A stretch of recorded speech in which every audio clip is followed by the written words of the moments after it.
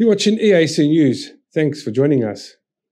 The Golden West Humanitarian Foundation and the Platinum East plan to sign a Memorandum of Understanding of the continue the strengthened partnership and the cooperation with the Cambodian Mine Action and Victim Assistance Authority, expressing their intention to help Cambodia become a leading centre for capacity building of technical training within the field of mine action at both the regional and global level.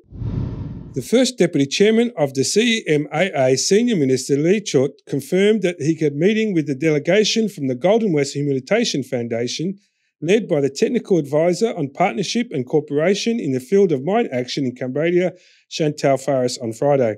The Senior Minister welcomed the signing of the MOU between the Mine Authority and the Golden West Humanitarian Foundation with assistance of other institutions, both domestic and foreign.